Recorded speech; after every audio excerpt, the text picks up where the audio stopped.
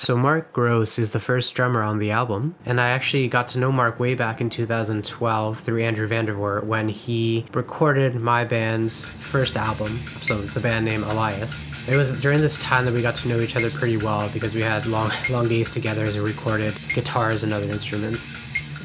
July 2019 was a big month for the album because we recorded all of the drums except for 2 tracks at Mark's studio with him as a recording engineer. So after 7 years, we finally were able to work together again.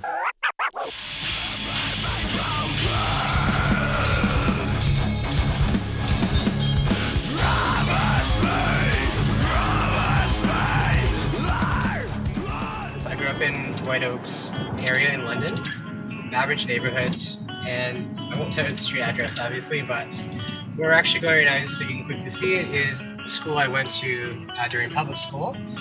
It's White Oaks Public School, and I went here from grade 7 to grade 8. I got moved around a bit when I was younger with school districts. I wasn't here the whole time, but you can kind of see it. It was a good school. Met some good friends that I still talk to. And actually during this time, I wasn't really into any of that rock music stuff. I grew up because of actually mostly, my sister and stuff. She listened to hip hop. So that was naturally the music that I listened to as well.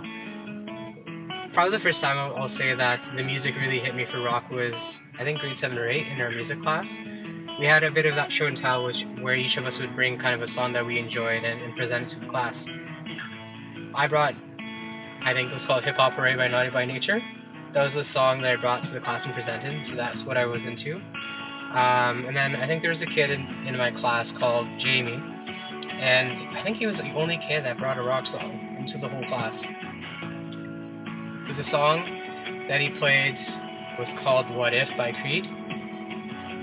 And for anyone that knows the song, it's a kind of a slow intro. You don't really think much of it, but then, all the instruments kind of kick in together, and it really, when I heard that song, it really,